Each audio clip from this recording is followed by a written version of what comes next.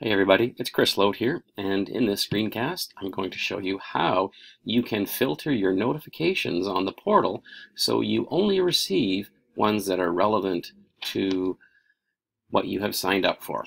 So I know many of you have hundreds, if not thousands, of notifications here, and you accumulate those because you are getting notified from every department in the district or every different group in the district. So if you click on this bell and you'll go all the way down to the very bottom, you'll see that you can view all notifications. And if you click on that, I am going to go over here to the left hand side, and you see you can spin. I have all notifications selected, so there's all the different notifications that I have been receiving. But say for instance the school board office staff room.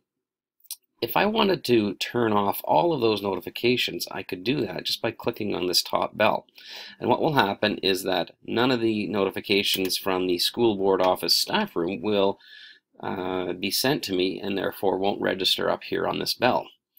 For Richmond School District, many of the people in our school board office are connected here, and so if you were to click on all of those, you would not receive news and announcements from all the different various departments. Now I'm going to click on Portal Tips and News because that's one that maybe I want to have come into my notification center.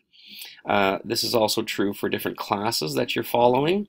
So if you are following different classes, like say for instance here, Mr. Lote's public class, and say for instance you were following another teacher added you to the list, and you really didn't want to get all those notifications for when kids were posting things to the portfolio, you could just turn all of those off as well. And you can see all the different categories or different sections of the class site that you can filter. So you can micromanage those depending on what you want to do. And lastly, down here at the bottom of this list, if I go down, these are all the different groups that I belong to.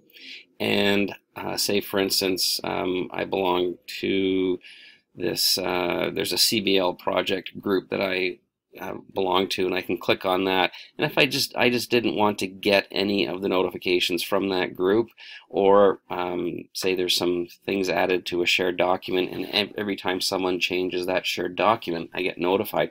Maybe I want to see that, but I didn't want to see the news and announcements. I could just click on that one. So anyways, as you can see, you can filter all of the different announcements to receive only the ones that you want to be notified by. And I think this will help because people are not using this notification center, don't find it useful because they are getting notifications from all different parts of the district. So you can turn those off and only leave on the ones perhaps for the group and quite likely your staff room to make this a more useful feature on the portal. Hope this helps. Have a great day.